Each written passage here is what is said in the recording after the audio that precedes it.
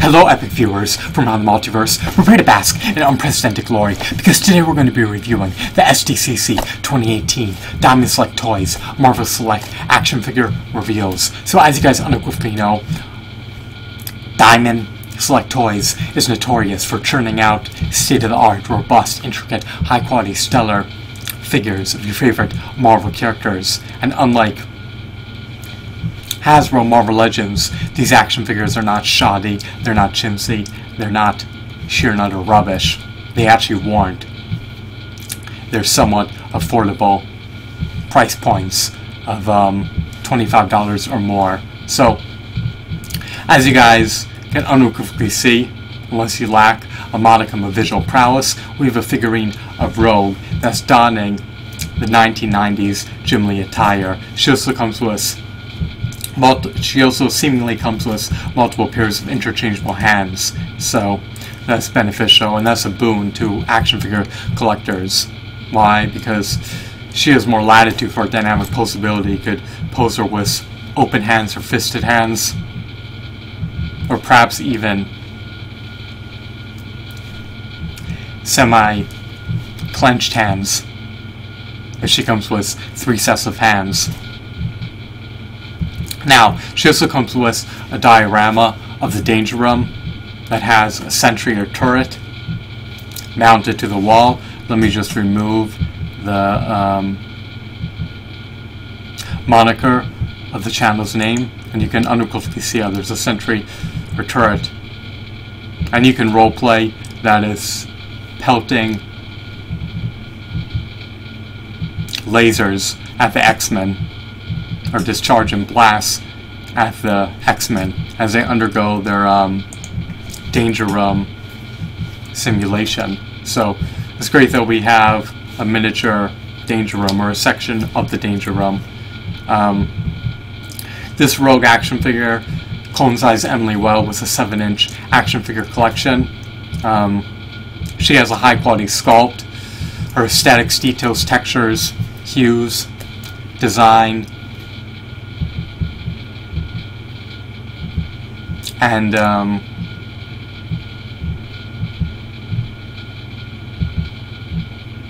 overall value is high quality, to say the least. So let's move on. This Rogue action figure is practically impeccable, and I would consider buying her for $10. At the moment, I can vindicate the $25 price point because I'm a destitute, indigent peasant, but I apologize about the digression. However, if you're wealthy, affluent, and live a posh, luxurious lifestyle, then consider integrating her into your collection, even if she costs $25. She warrants every penny. Next, we have a figurine of Captain America. He's apparently sporting his Avengers 3 or Avengers Infinity War attire, and he's not wearing a mask or a cowl or anything that obscures his face. I'm not too much of a fan of the unmasked version, but it is unique. His shield is disparate from his previous version. It looks more medieval, and it looks like it's derived from a time of antiquity rather than being something a bit more modernized. He doesn't seem to come with interchangeable hands, however he may when he's released, but he definitely has phenomenal nitty-gritty details. He truly emulates Captain America's movie appearance. What else? He seems to have more of a vacant facial expression. He has more of a neutral look. I'm not too much of a fan of that. Would have been nice if he came with an interchangeable head. His base, his stand, is not too spectacular, to say the least. It's bland and boring. There's nothing aesthetically appealing, but it's nice that he comes with that. It truly embellishes the purchase.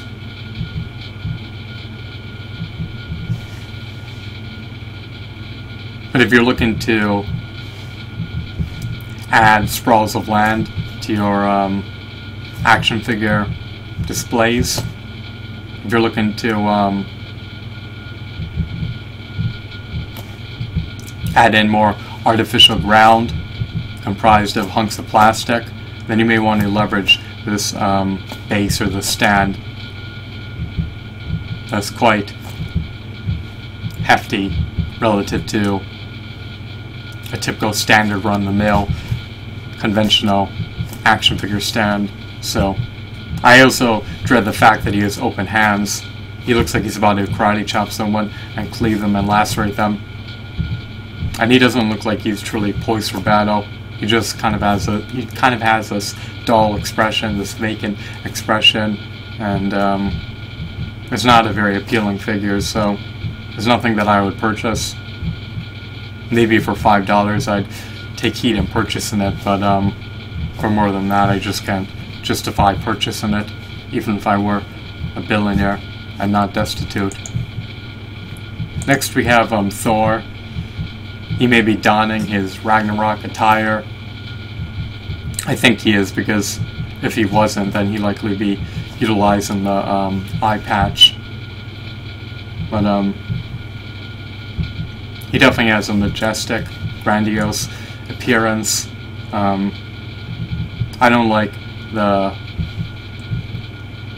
Marvel Cinematic Universe appearances of my favorite superhero characters. I prefer a comic-esque appearance. I prefer a appearance that's more fictitious and more unrealistic. So again, he embodies a likeness of his actor, and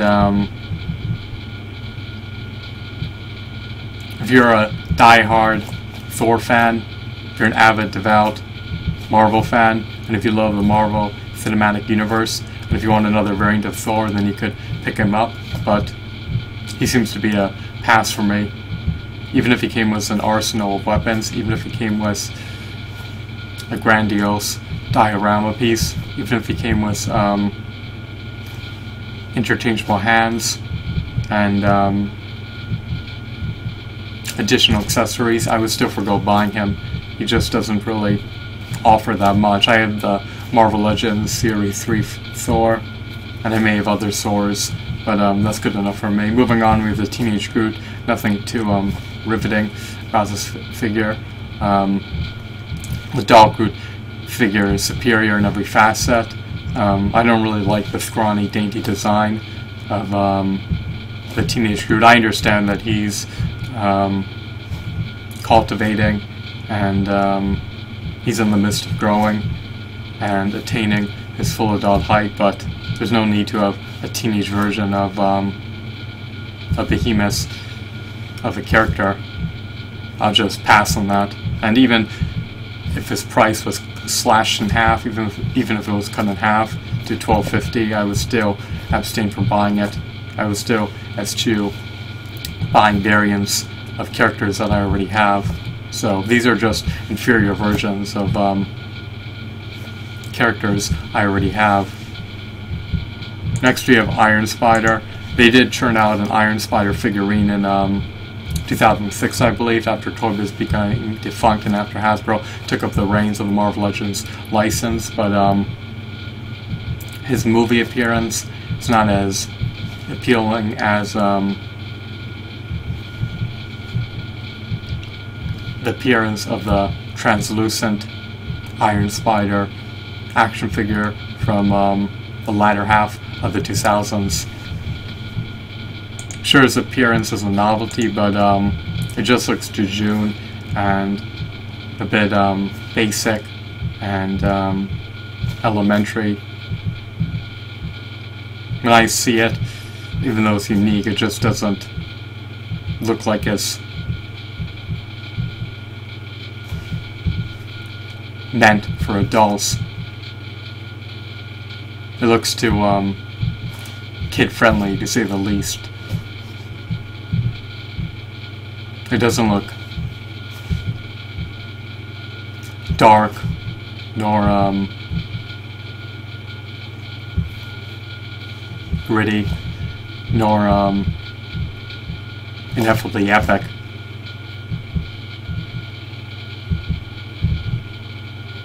The color schemes don't mesh too well, and there's no need for Spider-Man to be sporting armor. I think it'd be epic if you were wearing chainmail like Lord of the Rings character, and if he had more than 4 tentacles protruding out of his back. But I'm just not too much of a fan of the layout of the blue, yellow, and red color schemes with this current design.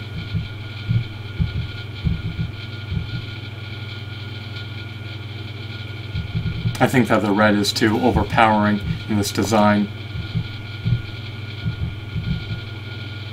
and the yellow is too subtle, and the blue just looks out of place.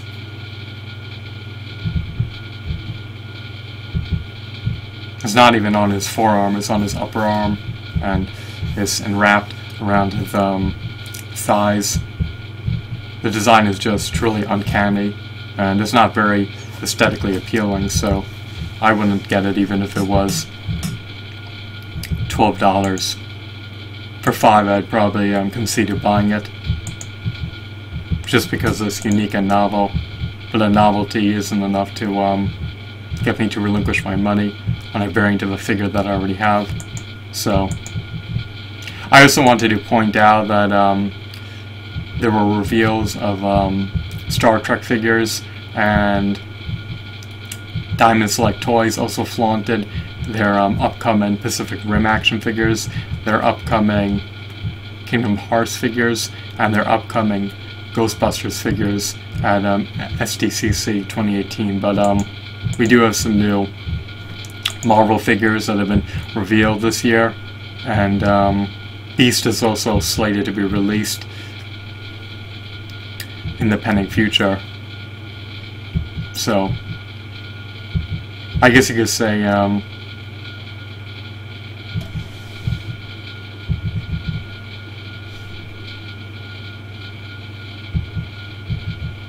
the main, I'm just trying to contemplate how to word this subsequent sentence that I'll spew from my vocal folds. The main appeal of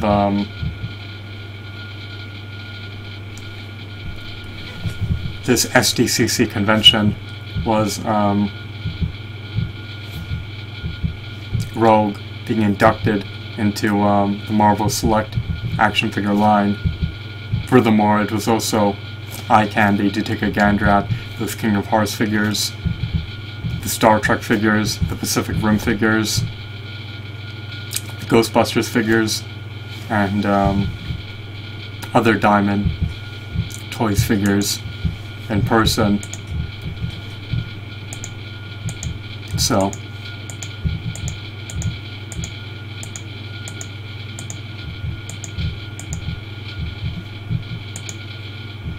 based on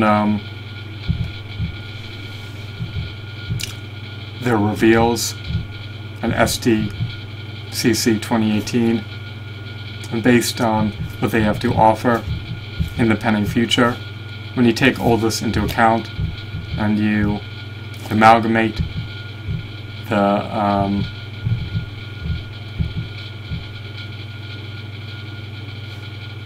contents as a whole, when you aggregate everything together, and when you say how was Diamond Select Toys performance at SDCC 2018, I'd have to give them an 8 out of 10. Why? They're continuing the Kingdom Hearts line, and they're rendering them somewhat affordable, so you can army build those figures. They're churning out more Marvel figures, so they're continuing that line as well. They're creating more Star Trek figures and Pacific Rim figures, as well as Mini-Me. So they're creating all these desirable figures. I'm deducting some points because they're creating variants of characters we already have, rather than being a bit more brazen and creating figures of new characters. And they're also heavily focusing on creating characters from the Marvel Cinematic Universe, rather than creating more nostalgia characters that have not been realized in action figure form. So if there was a de-emphasis on creating figures of Marvel Cinematic Universe characters, and there was a de-emphasis on creating more variants, and they were able to lower their price point to under $25, and I'd have to give them a 10 out of 10 because they've hit it on all cylinders. But because the prices are somewhat expensive, and because they continue to make variants of figures we already have, and because they're making realistic figures that emulate the appearances of the actors instead of their comic book counterparts, I'm going to deduct points and give them an 8 out of 10. The sculpts, the details, the shadings, the hues, the textures, the paint applications, the designs, accessories are eminently stellar, to say the least. But I just prefer the action figures were more comic-esque. So I love this Rogue, and she should exemplify